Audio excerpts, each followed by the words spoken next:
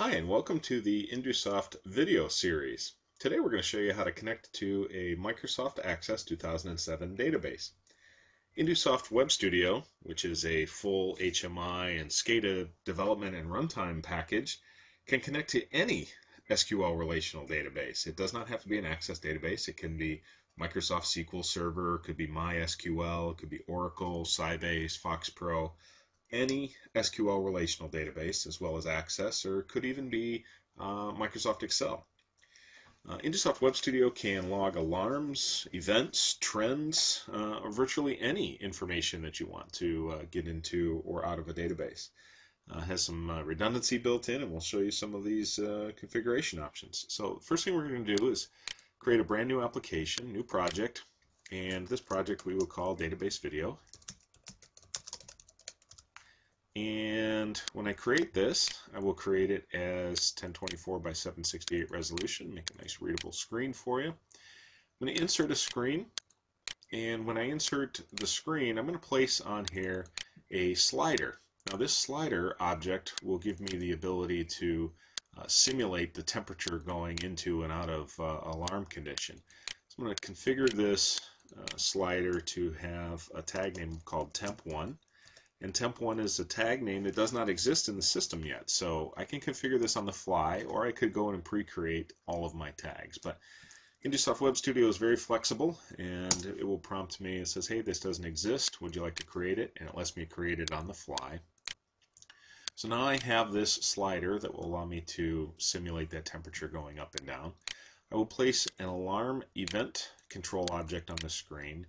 Now this alarm event control object is really a display only object, and it lets me show the value, the messages, the time and date that those alarms came in. So I can see all this information here on my screen.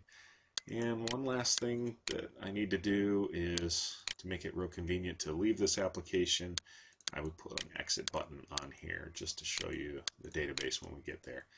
I can save this screen. I will save it as main.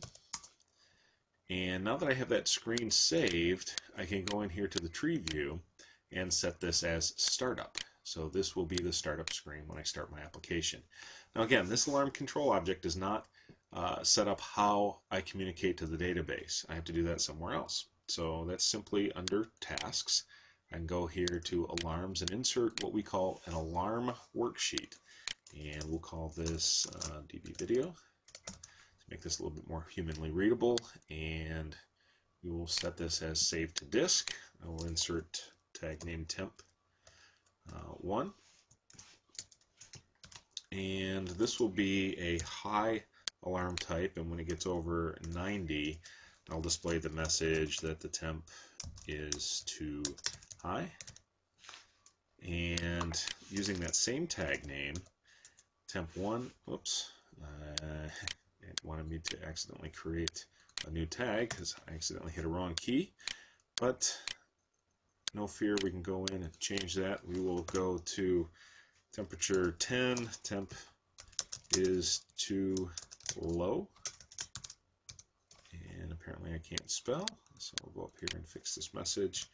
Temp is too low, and so now I can save this. Now this shows how the tag names will go, or that they will go into the database, but I don't have that database configured just yet. So I'm going to save this worksheet, and now I'm going to go configure my Access database. I'm going to create a new Access database,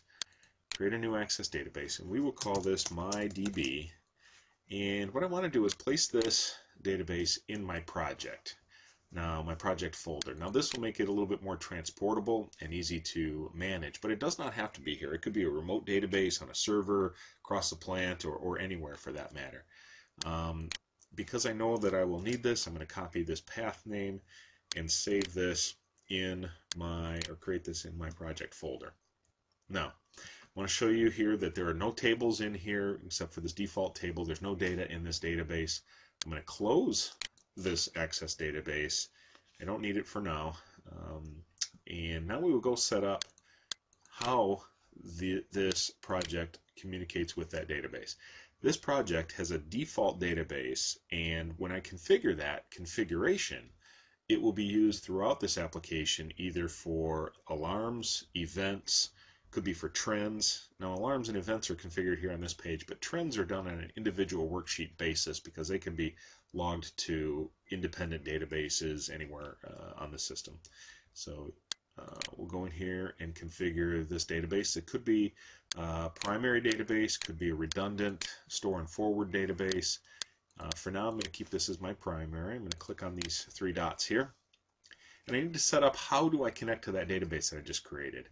Now I know for Access 2007 I need Microsoft Office 12.0, Access Database Engine, OLADB provider. For other types of databases it's a different provider. I'm going to click on Next.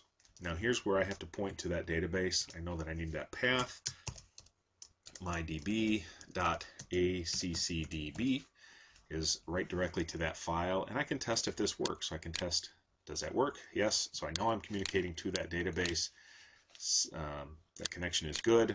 So now I can use that anywhere throughout my application with minimal extra configuration. So in order to configure the alarm database, I'll configure here, change this from proprietary to a database format. And I'll go in and configure my alarms. Now under alarms, you can see all the default information that I set up previously is in here.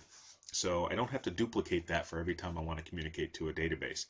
This table will automatically create the alarm history table, and I have it set up to automatically create. But you can go in here and change this name if you want it to change to something else. For the sake of this demo, I'm just going to stick with the defaults. And that's pretty much it. At this point, that's all I have to do to communicate to a database. So let's show this running. I'll run my application, and it will communicate to the database. Now when this tag name starts out, it starts out at a 0 level, so I get temperature is too low. I'll go up into a normal range, and we've normalized that tag name, and I can double click on it and acknowledge it and remove it, or I can put it up into a higher range here, and now I will acknowledge that, and that turns green, put it back into a normal level. Okay, so now we have a couple of alarms in the system. Let's go ahead and exit this application. I can go back in and open up my Access database. And when I do, you're going to see something different in that database. You'll see that the alarms and events were logged to that database, and it automatically created that table. Here's my database, MyDB. It created that table for alarms and events. Now I have to go through some security things that Microsoft double checks me on, but these are just check boxes. Here's the alarms and the events that were created. I'll open up my alarm history table, and you can see here that the time and date stamp, the messages, and all the information pertinent about that, those alarms were stored in this database. So it's as easy as that. Very easy to configure InduSoft Web Studio to write to any database. Doesn't have to be Access. Again, it could be any SQL relational database. For more information, feel free to contact us on our website at www.indusoft.com or via email at info@indusoft.com. We really appreciate your time and viewing this video, and thank you very much for your interest. Have a nice day.